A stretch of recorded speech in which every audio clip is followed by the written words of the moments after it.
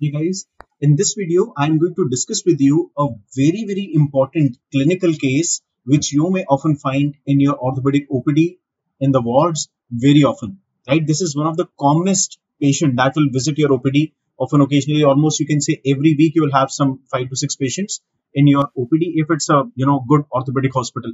Okay, so this particular case that I'm going to present in front of you today is not only important for PGME examination from where you will have multiple MCQs out of this topic.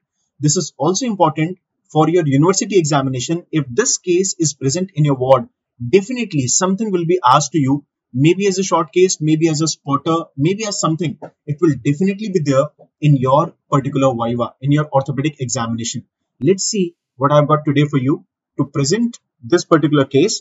So the case, I just show you one video how this particular patient, he presented to our hospital, his gait, his walk into the entrance area.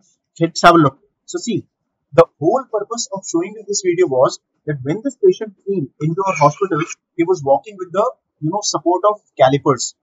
Without calipers, he cannot walk. It simply means that he won't be able to put his weight on the lower limbs, right? So he's using calipers on both the sides, and the problem is basically on the right side. What was the problem? Why he is walking with the help of calipers? Is he having some power loss? Is he having something, additional, some problem in the limb because of which the bones are not allowing the weight transmission? Let's see what he was actually having. Okay, so let's start with our clinical case presentation. So today's case, the case scenario was a 60-year-old male presenting Mr. ABC. I have just written the original name, just remove the original name. So there is a 60-year-old male, Mr. ABC, who is son of Mr. XYZ and a resident of Madhya Pradesh state, presented with. Now, I do believe those who have started their postings, whether you are in second year, third year, final year, everybody knows what is the relevance of putting the father's name over here. Because two patients might be having the same name and they can be easily differentiated by the name of father. What is the relevance of residence? Residence, everybody knows, in particular state, in certain states, certain diseases are more common as compared to the other. For example, if somebody gives you an X-ray, like in the recently conducted exam, the INI, there was a question regarding there is a patient who is having skeletal sclerosis. The bones are white and the patient presented from Bihar. So we know in Bihar, certain regions, they are having more of, presentation of these fluoride content in the water. And we know that fluorosis is a reason for white bones, the sclerosis of the bone. So that is the relevance of residence, into which state, to which region the patient is belonging. He might be suffering from that particular disorder. Okay, so our patient is a 60-year-old male who is presenting to us with complaints of inability to bear weight on the right lower limb, okay, shortening of right lower limb, and discharge through right lower femur. What exactly the chief complaint means? The chief complaint means what the patient is telling you, not what you are observing. Okay, so patient is telling me that he is not able to bear the weight on the right lower limb. Point taken.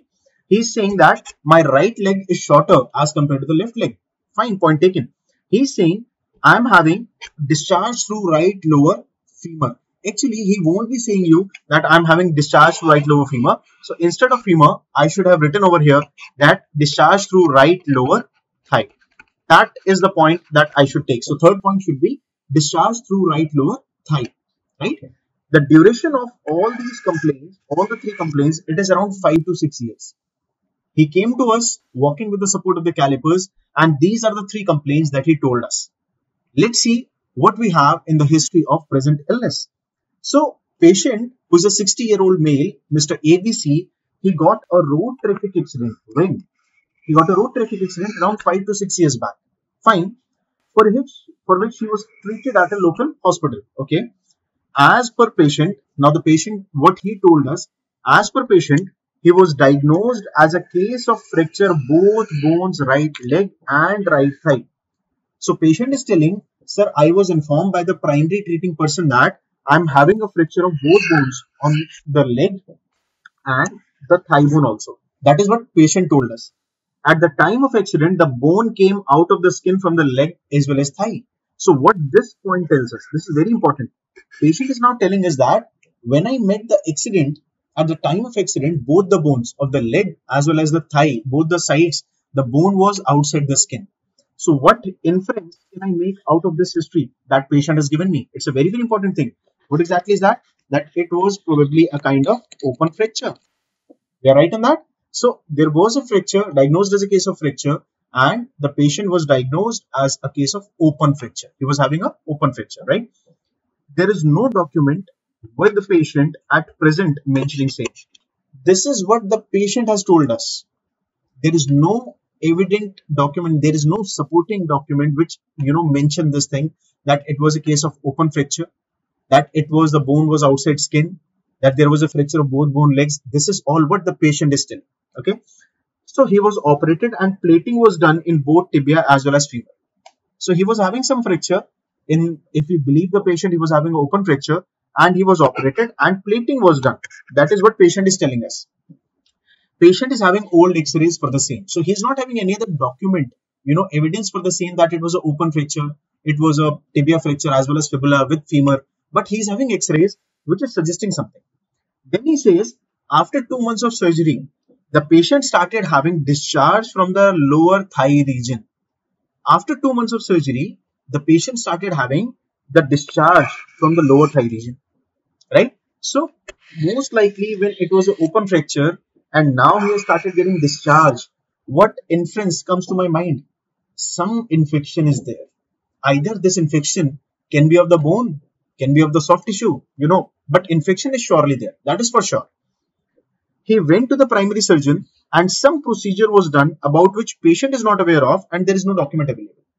So patient was operated some 5-6 years back because of road traffic accident, and after that accident some plating was done. Probably that was open fracture.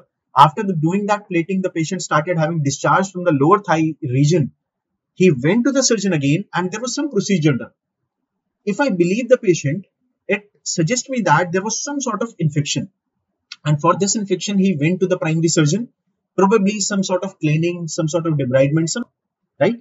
So this is the history of present illness of our patient who is right now walking on calipers. Let's move, let's see what all we have in the history of the patient. Okay, history of past illness. There is no history of any other chronic illness in the past, like diabetes or hypertension or thyroid disorder. Now, in this particular case, if you see the open fracture and a discharge, it seems to me there is some infection somewhere. There is some infection somewhere. Now, what is the relevance of this particular past illness when you talk about this, all this? So, we know that diabetes is one condition which can worsen the healing of the bone, which can worsen the healing of the skin, post-trauma or after any kind of injury, even after any kind of stitches which are given. Okay, so there is something which can be wrong if the patient is suffering from diabetes. Hypertension as such has nothing to do with the healing of the bone, but yes, we should know that what are the medications he is taking, because when you are prescribing the medication or you are trying to make the patient ready for OT, we should know what all drugs to be stopped, what all drugs need to be modified according to the dosage. So these histories are very, very important, right? So diabetes is one condition which can actually hamper the healing of the bone as well as the skin. We should know that. Okay, let me give you one additional information here. It is generally said that when the blood sugar level, it is more than so that you have given the stitches. Okay, that is one additional piece of information I could just give you from here. Let's see in the personal history what we have. Patient is a chronic smoker, okay, and taking almost 2 bundles of BD per day for last 30 years, right? So 2 bundles of BD, I do believe there are almost around 10 to 20 BDs per packet. So if I'm not wrong, he is taking almost 20 to 30 BDs per day minimum, and that too for last 30 years. So he has been a chronic smoker for so long. What inference I can make out from here? Examiner can very well ask you, what is the point? Why you're telling me personal history? So you can very well say, sir, smoking is something which actually decreases the immunity, which actually can hamper with the healing again of the bone as well as of the skin. So this smoking could have been one of the reasons why this patient started having the discharge. Why probably the bone is not healing well. Why probably the skin is not healing well. So this smoking is a risk factor which actually hampers the healing, right? So smoking, it delays the healing of the bone. That is the important point here. That delays the healing of fractures, skin healing. So any kind of fracture or skin healing, it will be delayed if the patient is a smoker.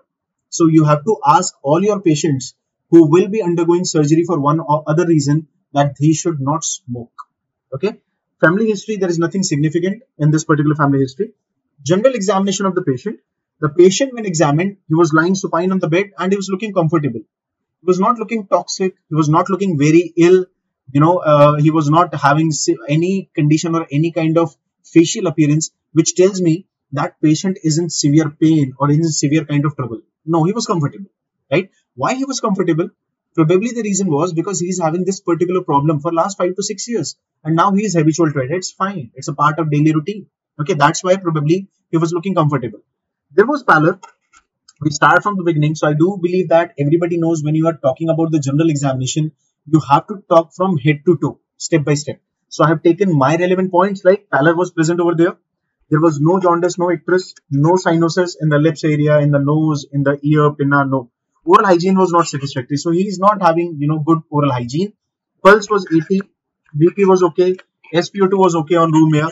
So all the parameters seem to be fine. There was no pedal edema. Right, so this is broadly I have taken in general examination.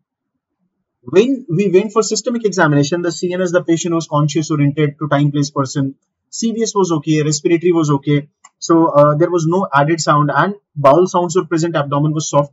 So all in all, the systemic findings were not that definitive. There was no, a positive thing that makes me think he's having something systemic wrong. So he's walking on 2 calipers. He could have been having a weakness of the limb. That's why he's not able to walk. But systemic examination was absolutely fine. So there is no systemic problem. So something related to the local region is affected. What exactly? So when we talk about the local examination, the patient was comfortably lying supine on the couch where he was keeping the right lower limb extended at the hip as well as the knee. But there is some degree of flexion of the knee. There is some degree of flexion of the knee. You can see that the Macintosh is here. There is an appreciable gap between the bed and the knee. So he cannot extend the knee actually completely. He tries to keep the knee extended, but there is some degree of flexion over there. So 15 to 20 degrees. How do I measure it? Right now, it is a general local examination, so I'm not measuring it. When I go for the specific, examination, then how will I measure the degree measurement? What I'll do, I'll mark one line at the long axis of the femur. And then I'll mark one line from the long axis of the tibia, and then I measure. This is approximately 15 to 20 degrees of the knee flexion. The apparatus that you use to measure the angle is what you call as the goniometer. That is what you call as the goniometer. Okay. So if they ask you in your exam, how do you measure it? It's done by goniometer. If you go to the orthopedic ward, there are a few things which should be there in your pocket. One of them is a measuring tape, and other one is what you call a goniometer to measure the angle if there is any kind of discrepancy. Okay, so this is the angle. So the patient is trying to keep the hip extended, knee extended, with knee in around 15 to 20 degrees of flexion, and there seems to be some shortening of 8 centimeters on the right side as compared to the left side. Now when you talk about this, you all can appreciate right heel is over here, left heel is over here. So how did I measure that there is a shortening of 8 centimeter now in local examination? So I told you about the angle, goniometer. About the shortening, how do we measure it? So again, I want to clarify one important concept here. There is a concept of true and apparent measurement. There is a concept of true and apparent measurement. Okay, I do believe when you are going now this year for your final year examination, everybody is having the knowledge, everybody has cleared their concept, what exactly is true measurement and what exactly is apparent measurement, right? So again, I'll just revise in a very quick form now. What is the meaning of true measurement? True measurement means both the pelvis, both the ASIS here, should be on the same line, should be on the same plane. So when ASIS is on the same plane and then you measure the length of the limb, that's what you call a true measurement. Okay. So for measuring, what we do, we take a fixed bony point. In this particular patient, what I did, I fixed my inch tape on the manubrium. Okay. So I marked one point here. I just mark the ASIS. Are they on the same level or no? Once I confirm that they are on the same level, from here I measure till medial midline. and then I measured till this medial malleoli. So the difference between these two medial malleoli was around 8 centimeters. That difference was around 8 centimeters. So what I said, there is a true shortening. So instead of saying there seems to be a shortening, the examiner can ask you, what kind of shortening do you say? True shortening or apparent shortening? So I can very well say, sir, it's a true shortening.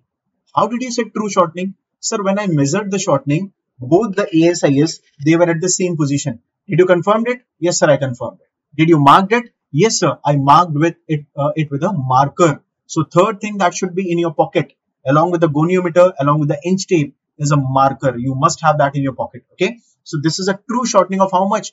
8 centimeters. So there is a flexion deformity here. How much? Around 15 to 20 degrees, which I measured by goniometer, which will be very, very specific then, either 15 or 20.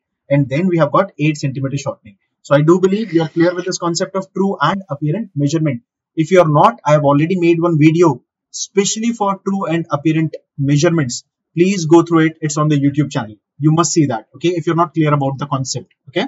So now we have a patient who is having what? Who is having a knee flexion deformity of how much? 15 to 20 degrees and 8 centimeter shortening on the right side. And what I mentioned, right side thigh as compared to the left side. So what I mean to tell the examiner, where is the shortening? Is the shortening in the thigh or is the shortening in the leg? Actually, I mean to tell the examiner that the shortening is in the right thigh. Now, examiner asked me, how did you came to know the shortening is in the thigh and it is not in the leg? So I tell again the examiner, sir, what I did, I'll just tell the examiner, sir, what I did, I started from point 1. I marked a knee joint line. What is a knee joint line? The medial knee joint line means the area between the lower end of femoral condyle and the upper end of tibia. I marked a line here at the knee joint area, the knee joint line. So I marked a point at knee joint line. So I measured from point 1 to point 2 on both the sides. Okay. I measured from here till here and here till here. And then from knee joint line, I measured till medial malleoli. So when I measured this distance, when I measured the distance between 2 and 3, it was equal on both the sides. But the distance between 1 and 2 was shorter on right side. So I know the discrepancy is basically in the thigh area. And what is the more easier way to mark it? I'll just explain that also to you. So examiner says, no, there can be a problem with the spine also. The patient might be having a scoliosis also. So how do you know it is a problem in the thigh? So the best way is you have to mark from ASIS to the medial knee joint line. ASIS to the medial knee joint line. Now from ASIS to the medial joint line, I am considering two objects. One is a pelvis. One is the pelvis and second is the femur. I know that the problem is with femur because he has been operated for femur. So when ASIS of right side is marked and measured till the knee joint, right, from point 1 to point 2, the distance will be lower. It will be shorter as compared to when you see on the same when you see the same thing on the left side. So mark from ASIS to the medial knee joint line and measure this one, right? The line B. So line A will be shorter as compared to line B. So that tells me the shortening is in the thigh area. If I want to measure the leg, I can join from medial knee joint line to the medial malleolus. I can measure it. This distance will be same on both the sides. So I know problem is on the right thigh. That's why I said very, very confidently to my examiner, sir, the problem is on the right thigh. So what is our local examination saying? The patient is having a flexion deformity as well as a shortening, right? Now, other thing I said, there is a sinus present on lower thigh with discharge to it. So these were the sinuses. These were multiple sinuses which were present through which the patient was having discharge. So three important findings I have in my patient in local examination. Flexion deformity number 1, shortening here on the right thigh number 2, and sinus discharge here number 3. So my patient is having three problems. One special thing I want to show you, for which the patient actually didn't came to us, but yes, that sometime might take your attention. See this. Can you see this white patch here?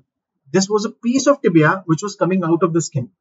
But the patient clearly refused us. Sir, please don't touch my leg.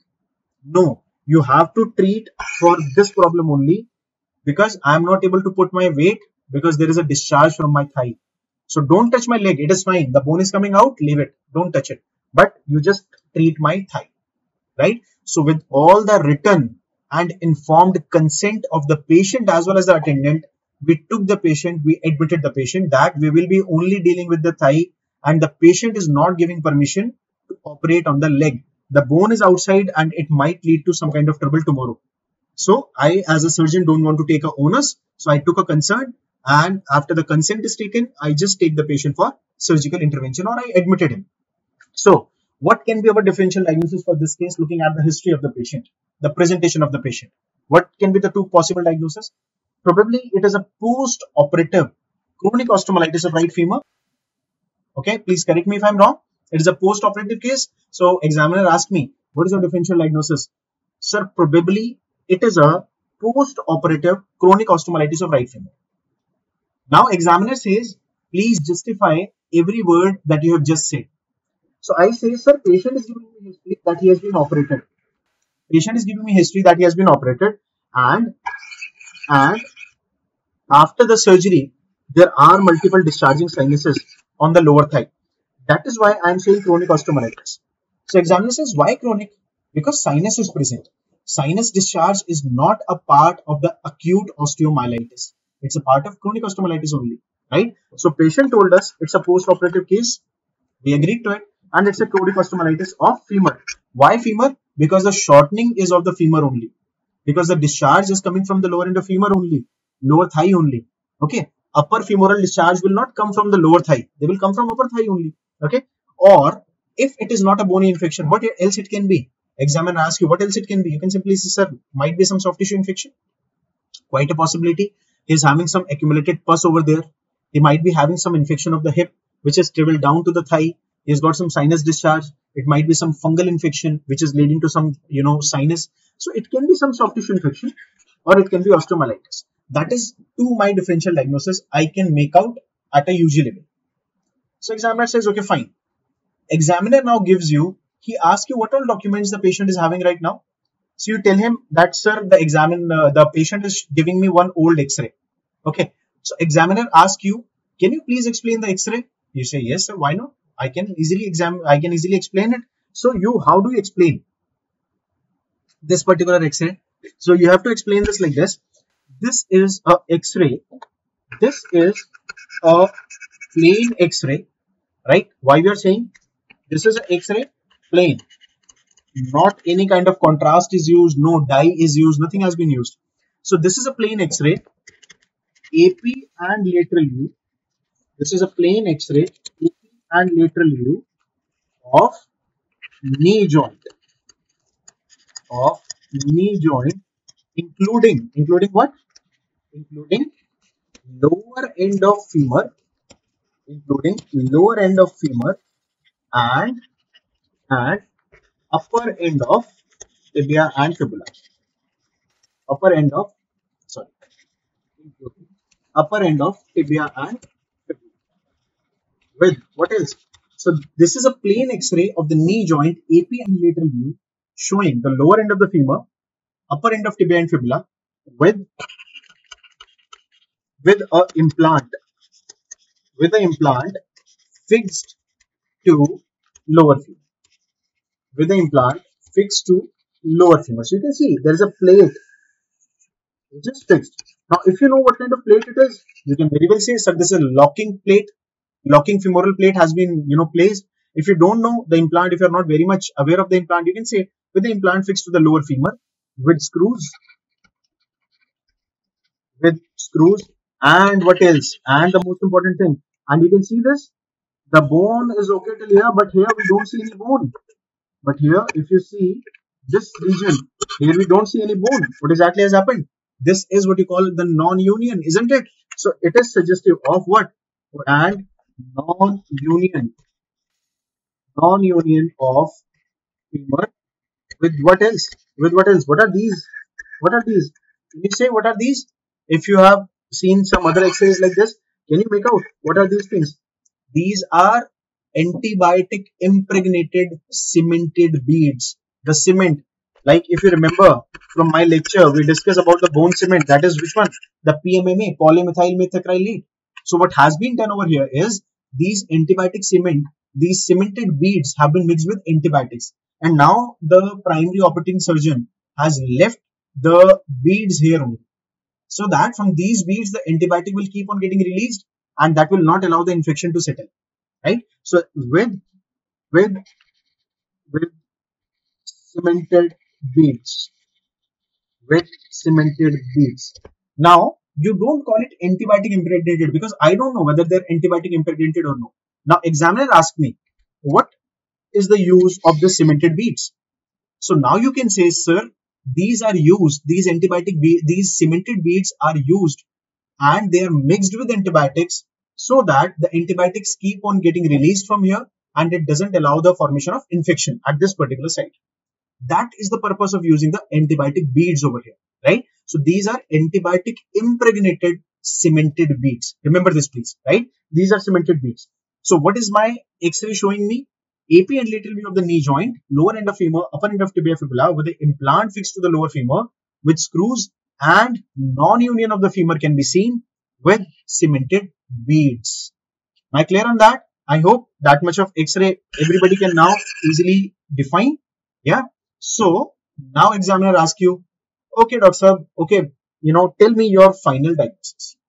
So now you can say, sir, this is a chronic osteomyelitis of right femur, which we said how it happened. So you can very well add a word here. Sir, this is a post-operative. This is a post-operative chronic osteomyelitis of right femur with flexion deformity of the knee, which ideally you should mention that how much, let's say 20-degree flexion deformity of the knee with how much shortening? With 8 centimeter shortening of the right lower limb. And here, while mentioning the diagnosis, you should be very, very specific that this lower limb shortening is at where? It is at femur. So now what is my final diagnosis? Post-operative chronic osteomyelitis of right femur with 20-degree flexion deformity of the knee with 8 centimeter shortening of the right femur. This is my final diagnosis. I hope I'm clear till here and it's not very, very difficult. So there are so many things that we can discuss as a part of chronic osteomyelitis. You all know that all the 3 hallmarks of chronic osteomyelitis are very, very important. They're very, very important. Let's see what are the hallmarks. Okay, this is a final diagnosis, right? Now, what should be the next step? What should be the next step? Now, before I move further, I should be able to explain this X-ray. Examiner can have a pretty more, few questions to ask. But all other things that he might ask me, you told me it's a case of chronic osteomyelitis. Now, prove with this X-ray that it's chronic osteomyelitis, right? Now, to discuss with you, chronic osteomyelitis, I do believe everybody knows what are the hallmarks of chronic osteomyelitis. What are the hallmarks of chronic osteomyelitis? Do you remember? Can you please put that in the comment section? So, hallmark number 1, what do we call it? Sequestrum. What is that sequestrum? It's a dead bone which is surrounded by granulation tissue. And this sequestrum, we know, it should be more sclerotic. It is usually sclerotic as compared to the rest of the bone because there is no demineralization, right? So one is sequestrum. Other thing that we can see in chronic osteomyelitis, it can be involucrum. How do you define involucrum? So what is involucrum? Involucrum is a reactive new bone. And third is what you call a cloaca. And what is that cloaca? Cloaca is an opening in involucrum. So where are all these 3 things in this X-ray? So you have to tell the examiner, sir, these pieces of the bone that you see over here, these pieces of the bone which have got no vascularity, this all area is what you call as the sequestrum. These are known as sequestrum, the dead pieces of the bone, right? And these blank area will be having a lot of granulation tissue, abscess, frank pus, okay? And this whiteness, can you see this whiteness all around this bone? The all whiteness, it is not appreciable in the lower part, but yes, still here you see this all whiteness is what you call as involucrum. So involucrum is what? It is a reactive new bone where all around the sequestrum, so that it tries to make a boundary around the sequestrum, which is not getting possible over here, but this extra density is what we call as involucrum. Okay, so involucrum and sequestrum, these are 2 important things you should remember. This bone is not united at all. This bone is not united at all, and the screw, you can see it is in the middle part only. It is lying nowhere. It has just been placed. The bone has got already resolved from here. So it's infection. So I can say, sir, chronic. Why it is a chronic osteomyelitis? Because it is showing me the bone sequestrum also. This is showing me some sclerosis also. And above all, the patient presentation tells me the pus is coming out. That means the sinus is on the skin. So it's a case of chronic osteomyelitis. Right? So this is our diagnosis. That's how we have to present to the examiner. Examiner asks you, what do you think? What should you should do? So what further investigation you would like to get done? Let's enlist the examination, the further investigation that you would like to get done in this patient. What should be the next step? My next step should be first to get the blood parameters done so that I can know how much is the level of infection. So I'll get a complete blood count. I know that what hint it will give me, TLC counts will be increased. Am I right on that? TLC counts will be raised. So they will be raised. Second, I'll get the inflammatory markers I have, ESR and CRP done. And if it is in active phase, these two will be raised again. These two will be raised again, ESR and CRP. I'll get a fresh X-ray done. This is what the patient has brought to me. X-ray, AP and lateral views. Never a single view. I hope everybody remembers the rule of 2. So these should be now fresh. 3 things done. Do I need MRI here? No, because I already know it's infection. I don't want to find it out. It's already there. One important thing that I can get done. Now, you know that for chronic osteomyelitis, what is your first treatment that you always plan for? It is surgery, no? But before surgery, you have to know where is the sequestrum actually lying. What is the source of this sinus? So what I can get done is one important investigation which is known as sinogram. What is that sinogram? In sinogram, what we do, we inject a dye from the sinus and that tracks the pathway from where the sinus, the collection from where it is coming. So that when you are going for a surgery, you are already aware that which area I have to target, right? That is our motto. So sinogram can be done. Once you have taken the patient for sinogram, what else would you like to take? Whatever the abscess is coming out, I would like to send that pus, that collection for what? Culture and sensitivity. And I do believe everybody remembers for your exam, PGME purpose also, that this is one of the most important investigation. Why? Because based on the reports of this culture and sensitivity, I'll get the organism as well as I'll get the antibiotic that I need to use. So organism as well as antibiotic. Organism as well as antibiotic I have to see from pus, culture and sensitivity. Got the point? These are the broad investigation that I would like to get done in these patients. Right? Practically telling, these are all theoretically. Practically telling, also these all 5 should be done in all the patient. But sometimes some people, they skip the sinogram. Right? Because they say that I already can see the infection very, very clearly on this X-ray. Why should I get it done? But sometimes sinogram can be very, very helpful. It can show you those sites also which might not be, appreciable on the typical X-rays. So you must get these investigations done. Right? Now, if the examiner asks you, okay, I am satisfied with whatever you are doing, but now what surgery would you like to do? What treatment would you like to do?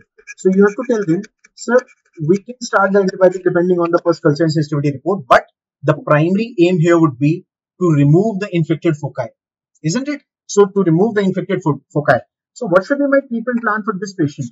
So when I talk about the treatment plan, always remember, if you ever get a question in your PGME examination that a patient has presented with so and so presentation, there is a plate, there is an implant, now it has got infected. Now what to do? So always remember, when it is already a case of chronic osteomyelitis and an implant is there, it should be always and always implant removal. You have to remove the implant. Unless the implant is removed, the infection is not going to heal of the bone. So implant removal will be the first thing. Okay, let's presume that we have removed the implant. Now what next? Second is for chronic osteomyelitis, what surgery we do? We remove the sequestrum. So second I'll go for sequestrectomy. So I'll cut, what I'll cut? All the dead bone I'll cut. All the dead bone. So implant removal, along with the implant removal, all these beads. Remember, these all cemented beads will also have to be removed. So remove the implant and remove the cemented beads. 1. Second, remove the sequestrum. Now the question comes, examiner asks you, okay, you are removing the sequestrum. How would you come to know that sequestrum is gone and now it is a healthy bone? How do you come to know? So if you remember from the class notes, you are told a very, very special sign which is known as paprika sign. Remember that? What was that paprika sign? So when you will keep on removing this bone, cut and cut and cut, there will be a point when you will see that the bony ending is showing you multiple blood, bleeding points, right? So that's what you call a paprika sign. So where do you see paprika sign? Paprika sign is something to be seen in chronic osteomyelitis. What is that? When you keep on removing the dead bone, there will be a point when the healthy bone comes. And how would you recognize healthy bone? By the multiple bleeding points like this. Okay, so you keep on removing the bones. As the healthy bone comes, you will be able to see the paprika sign. So sequestectomy done, right? So implant removal, cemented bead removal, remove whatever is already there. Then remove the dead bone. That is sequestectomy. And after that, what to do? Implant is removed. Now let's suppose you have removed the implant and now you have removed this much of bone. So now what should we do for this much of gap? This is a huge gap. Initially the patient is having 8 centimeter shortening, and now after your removal the shortening will increase to almost 20-25 centimeters. Now what to do? What you will do? So examiner asks you, this is almost a shortening of now 20 to 25 centimeters. Now what is your plan? Now here you can be in trouble. Now here you can stop your viva and you can simply say, sorry sir, I don't know, because you are a final year student. So he will not be expecting you. And do believe, if you have crossed your history, if you have crossed your clinical examination, you're already passed. If you have gone to this step where he is discussing the investigations and treatment part with you, you are already cleared the exam. So don't worry about it. Don't hesitate in saying sorry. Don't utter a wrong thing, but simply say sorry if you don't know anything. So do believe me, if you have cleared your history part, you are clear already.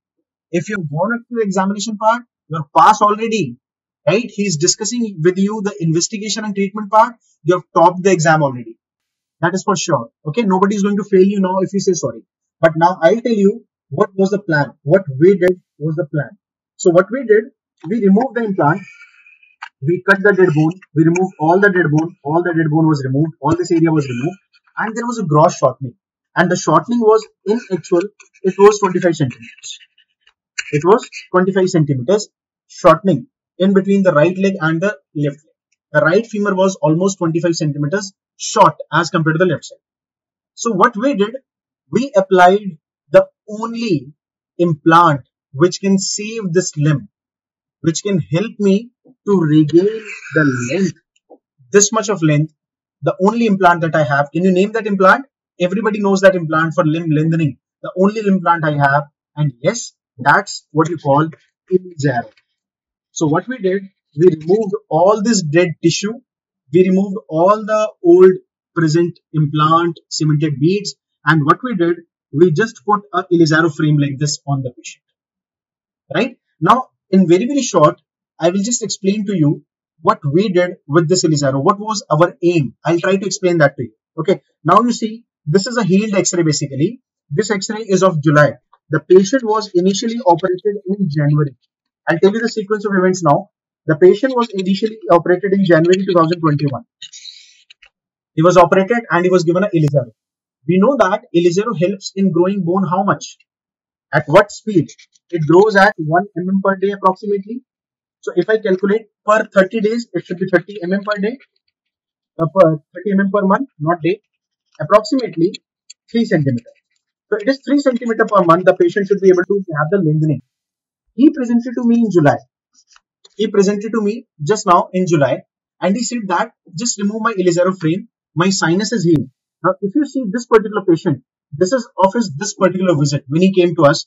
There is no sinus. All the implant, everything, this scar mark is of the implant which we removed. So there is no sinus discharge. It's absolutely healed, right? And you can see the ring number 1 is there. This is ring number 1. This is ring number 2. This is ring number 3. And this is ring number 4. So what we did, we applied a 4-ring assembly to the patient.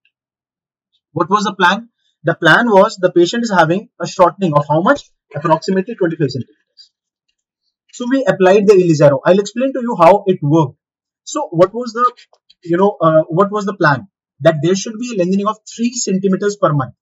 So starting from January, February, March, April, May and June, and he presented in July. Okay. So 5 months, he was doing his lengthening for 5 months. So broadly, he was able to attain a lengthening of 15 centimeters. When again right now he presented to me, again we measured it very, very accurately. It was 8 centimeters shortening still when he presented to me in the month of July. Again, new 8 centimeter shortening. Why? Because every month he has been doing it. So 3 into 5, 15 centimeters. If the patient keeps the Ilizaro for another 2 months, he will be able to 2 or 2.5 months. So 3 into 2 will be 6, or 3 into 2.5 approximately will be 7.5 centimeters. So in around 2.5 to 3 months, he should be able to cover up this length. But he was not ready. He just said, my sinus is healed. I am ready to accept the shortening and you please remove it. I am not liking this Ilizaro. So when you read about Ilizaro in your textbook also, it is clearly mentioned that why Ilizaro is not preferred by surgeons, because it is not accepted by the patients. But believe me, it is one of the most wonderful implant in the history which has been created. This implant can help you in these complicated cases of osteomyelitis or wherever there is a length short. The limb length is short. Okay. So what was the plan? So this was, again, I'll tell you in very short, and by looking at the X-ray, I do believe you'll be able to understand what we did. So this is ring 4, okay? This was ring 3. This is ring 2, and there is one ring above. Sorry, there is one ring above. The first thing is not visible in the X-ray. So what was our plan? What we initially did, this was the site from where we removed the, implant, from the infected bone. This was the initial site from where we removed the infected bone along with the implant. This was the region of infected bone. Okay. Now, how these two bones they came together? This was the distal part of the femur, which was here only. So what we did, we applied one ring on the femur upper part. One ring. This is ring 1. This was ring 2. So what we did, we just cut the bone. We just cut the femur. Corticotomy. This is what you call corticotomy. Cutting the cortex. So that's what you call corticotomy. So we did a corticotomy here. We just cut the bone. Okay. We took a saw and we cut the bone through and through. Nothing else was done. Only cutting the bone was done. Then this ring and ring 2. Ring 3 was fixed to the middle fragment. So we have now fragment 1. We have now fragment 2. And we have this distal fragment 3. Okay, you can easily recognize this. So what we did a corticotomy here between the ring 1 and 2. Got the point? And then we asked the patient to loosen these nuts. And keep on shifting the ring 2 towards ring 3. Ring 3 and ring 4. The ring 4 is fixed where? To the distal part. I'll explain that again. Ring 4, it is the distal part. Okay, you will understand the beauty of Ilizaro. This is the ring 4 and this is fixed to the distal part. One ring is here which is fixed to proximal part. So these two rings will not move at all. These two rings will remain in place, in position. Then what we did, we fixed two rings. We fixed another two rings in the proximal part of bone only. This was ring 2 and this was ring 3. Between ring 3 and ring 4 was the infected area. We removed all that area. This was the area which was actually having shortening, which was showing you the gap, right? What we did then, we cut the bone from here and we taught patient that how you have to loosen these nuts so that the ring 2 and 3, they can be moved together towards what? Towards ring 4. So gradually, what was the speed? The speed was 1 mm per day. We taught the patient that how the ring 2 and 3 have to be moved towards ring 4. What was the purpose? The purpose was we have cut a healthy bone. We just cut it. We didn't remove anything. We just cut it. So when the patient is moving the ring 2 and 3 towards ring 4, 1 mm per day, what will happen? New bone will keep on getting formed. Where? Between this fragment and this fragment. So we are making a new callus here. At what speed? 1 mm per day. The rate of growth of bone is what? 1 mm per day. At what rate the patient is moving the ring? 1 mm per day. So with every 1 mm, when the patient is moving the ring, there will be new bony formation here. So where we are going to see the new callus? New callus will be seen here. This is the site where we'll be able to see new callus. And there will be a point when this fragment, middle fragment, will touch the last point. Okay. So ring 2 and 3, they have connected the middle fragment to the lower fragment. Now this is what you call docking. That's what you call docking. Now this fragment, these two fragments are now together. These two fragments are now together. So what we have done, we have increased the length of limb. How? From a healthy part of the bone. This is what you call corticotomy. So this is the principle of Ilizaro, that you do a cutting of the bone on upper part and you gradually keep on moving the bone down and down and down, so that will maintain the length of the limb. So where was the original bone loss? original bone loss was here. We removed it, but we kept on making new bone upwards, and this middle part of the bone will keep on shifting down and down. Right? That is a principle of using Ilizarro. So this was distraction osteogenesis. Okay, that is what we did. So this was our final patient, a happy patient who actually accepted 8 centimeter shortening, doesn't want Ilizarro anymore, got for removal of Ilizarro, but he said, sir, I am a villageman, I am a farmer, I can do my farming with this because the discharge is gone, so now I am not worried about the infection. Now this is fine with me. I can accept the shortening. I'll accept whatever shortening 8 centimeter it is. I am ready to give you in writing. And he accepted it. He got the frame removal, and now he's gone back to his home. Okay, so this is an interesting case by which you can understand multiple MCQs, sequestrum, the involucrum, the paprika sign, about Ilizarro, about the measurement of the limb, presentation of the patient, X-ray findings.